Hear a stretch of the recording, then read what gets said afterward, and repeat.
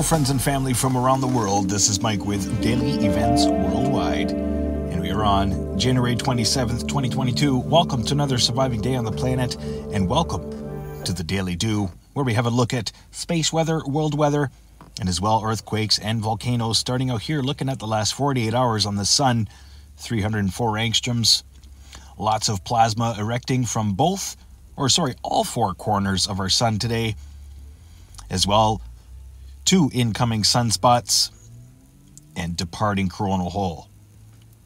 Looking the last 48 hours incoming, you can see those sunspots on the right hand side coming in. One of them's been pretty active already, you can see firing away. As well, plasma filaments erecting from the surface of our sun, pretty large ones at that, especially in the outgoing position. Looking at outgoing here, on the left side, you can see the large plasma lifting up, and as well on the right-hand side, no space weather events have been thwarted our way, but we did have a backside flare. Another close look at the incoming sunspots, developing, active, and getting ready for an Earth-facing position. These images brought to you by Solar Dynamics Observatory. Looking here at multispectrum, you can see all of the events and as well coronal holes, darker regions. Another 171 angstroms here. And as you can see, that coronal hole has diminished and there are no more coronal holes developing. Looking at ISWA, as you can see, backside solar flare right at the Parker Solar Probe. Yet again, the Parker Solar Probe event. Should be expecting some amazing pictures coming from Parker Solar Probe the next time it comes around. Looking here, real-time solar wind, as we are up over 530 kilometers per second, and that is due to the coronal hole wind stream. And we were bottomed out to 300, hovering around 400 just recently. Now we are at a KP of 4, slightly elevated, and solar X-ray flux remains in a B-class range. Looking at just how the space weather is affecting our planet and how it is holding out from the pressure of the solar winds, we have seen an uptick in seismicity across the planet. 140 earthquakes across California state. Looking at Schumann resonance for today, a power of 6. It's been a pretty healthy and normal resonance for a few days now. So amplitude of 6, quality of 6.6. Let's have a look at earthquakes here the last 24 hours. And we're going to start out here with the largest. The last 24 hours, a 6.2 Tonga region. Very active submarine volcanic region. As we know, the Tonga erupted on the 15th. And there are a couple more that are awakening through the region. Looking at pretty deep earthquakes last night. So we were expecting a large one. And a large one did come with the 6.2 in Tonga. So deepest the last 24 hours was 632 kilometer depth. Largest, it's a 6.2. Activity here, 5.2 Papua New Guinea. As well, activity through Indonesia, northern Indonesia, Tabilo, Philippines, and Kawula, Indonesia.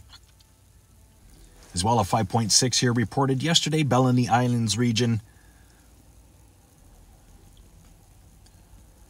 Carrying on here, let's end up into Japan. Kaya, Japan, a 4.1, and as well a 4.5 yesterday. Very quiet, too quiet through Japan. As well, Xinjiang, China, 4.3 reported. Pretty rare earthquake here in Spain. Fistera, Spain, 3.9, 10 kilometer depth. And as well, a 4.6 here in Nanortalik, Greenland, at a 10 kilometer depth. Subscriber in the live stream noting that he felt that one. And a rare earthquake here, Lakeline, Ohio, a 2.5. There's been a few of those recently through Ohio. Interesting. Minor earthquake there through Texas.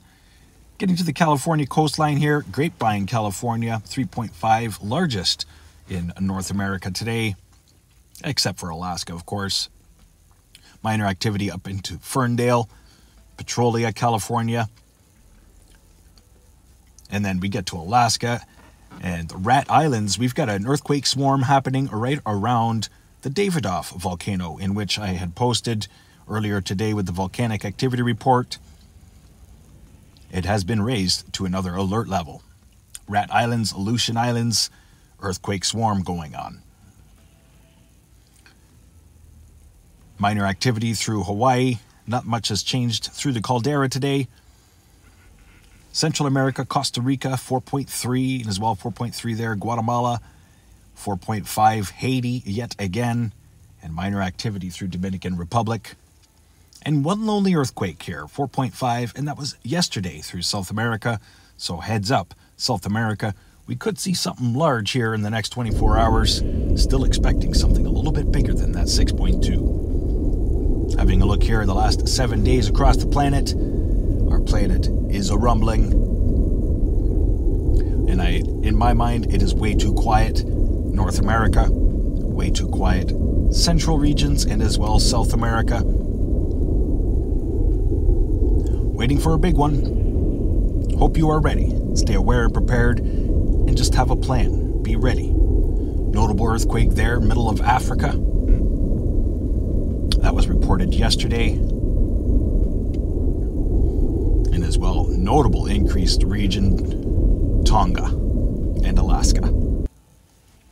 Let's get to Pacific Disaster Center, showing the most recent satellite imagery and as well posting the most recent volcanoes getting updated. Nevadas de Ruiz in Colombia, Sangay in Ecuador, Nevadas de Chile in Colombia, Sabancaya in Peru. Many storms across the United States and Indonesia. Reventador in Ecuador, Swiss and Najima, Japan. And that's it for today. But Fuego, Guatemala yesterday. Very active the last few days, Fuego. As well as Semeru, Indonesia. Quick look at satellite imagery across the world. Big atmospheric moisture line heading through the Atlantic. And a big system developing in the North Pacific. Storms right across the Australian continent and up into Java, Indonesia. And Sumatra. Storms through there as well. And we have one tropical storm to talk about.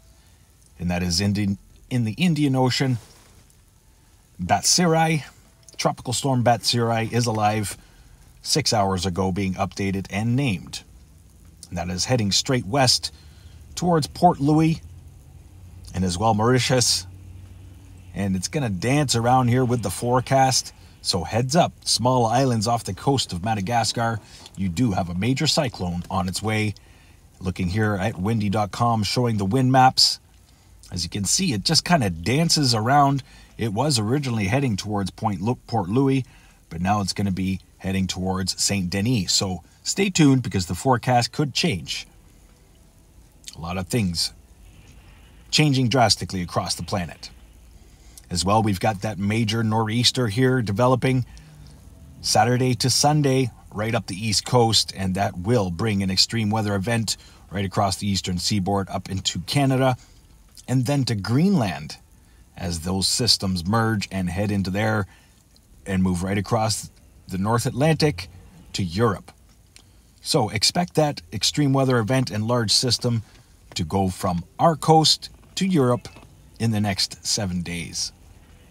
Let's have a look at the 5-day forecast brought to you by Daily Events Worldwide and Meteor Earth. Looking here, home base Ontario, as we have an extreme cold warning heading in for tomorrow morning. It's going to be minus 26, minus 32 with the wind chill. And we've got this big system racing up the eastern seaboard. That is the major player this week for North America. Big nor'easter. And it's probably going to drop a couple feet of snow pretty much from North Carolina and northward to the Atlantic provinces. Overlooking the west coast, Calgary, your Chinook days are over. You do have a lot of cold air and as well a small snowstorm coming because your ground is brown and I'm watching from satellite imagery. There's no snow around you. That's all about to change. Minus 22 high pressure ridge heading into your region, long range forecast. Very cold temperatures stretching all the way down to Mexico. Wow. Big changes across the planet. Hope you are ready and you are getting notified of all videos from Morning Dew, daily events worldwide. Overlooking the Atlantic, big lower level, low pressure system there, trapped. As well, we've got a big system heading into Eastern Europe. It's going to bring snow and cold. And then we've got another low whipping down over the United Kingdom. And another low developing here through the Mediterranean.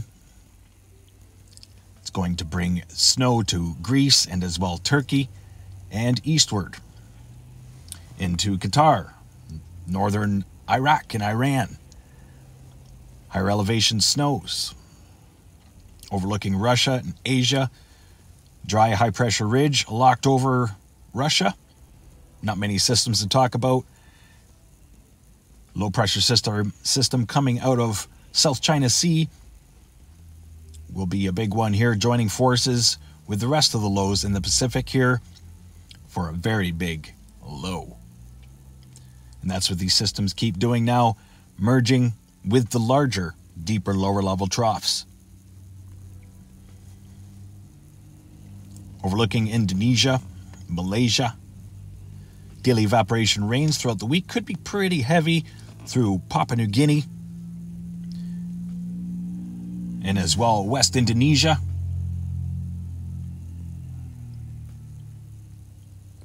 Overlooking Australia, next 5 days it's going to be very wet. You still have this intense low pressure system across the Northern Territory, stretching waves of moisture across the continent.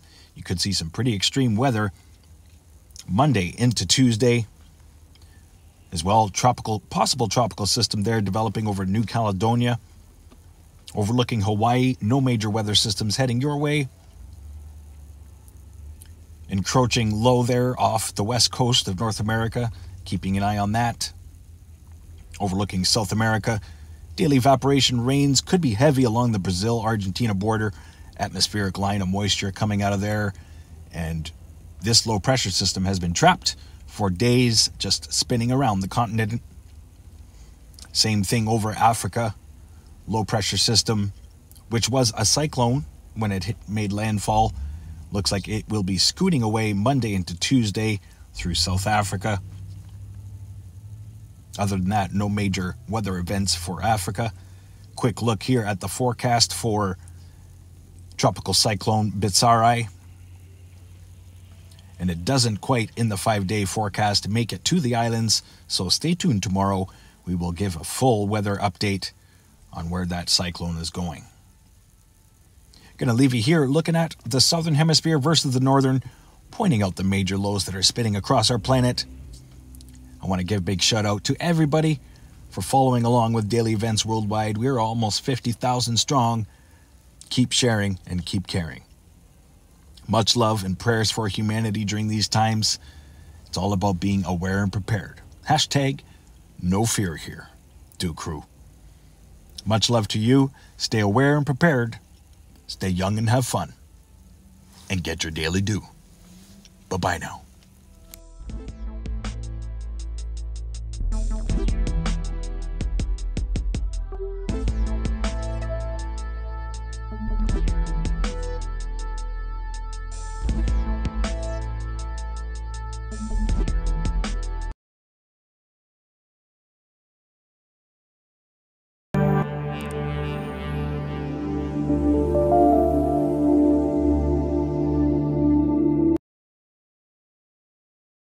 If you enjoyed today's video, please hit that like button, subscribe, share with your friends and family from across the world.